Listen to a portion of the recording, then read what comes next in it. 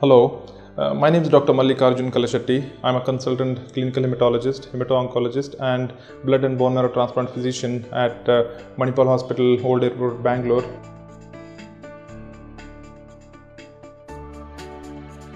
The stem cell collection from the donor can be of two types. One is the bone marrow stem cell collection. The second one is peripheral blood stem cell collection.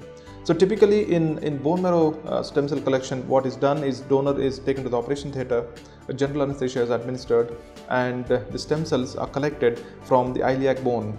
Now this may take about 2 to 3 hours, and largely it's a very safe procedure. There are just theoretical risks because of the general anesthesia. Right.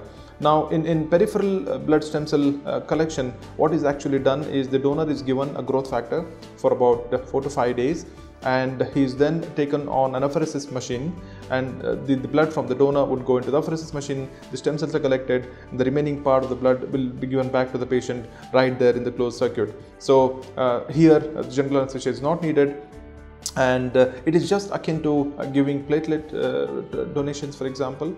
And largely the only short-term issues with stem cell collection for the donor are when we give the growth factor, some of them may have bone pain, they may have headache, but they're well controlled with medicines that one gives. And from the bone marrow collection, their hemoglobin may drop a little, for which we usually give them hematinic support, and they may have pain from the iliac bones from where the stem cells are collected. But otherwise, there are no serious short or long-term consequences to donor, because in a transplantation procedure, donor safety and donor care is of paramount importance. We do not want to do anything that would harm the donor in short and long term.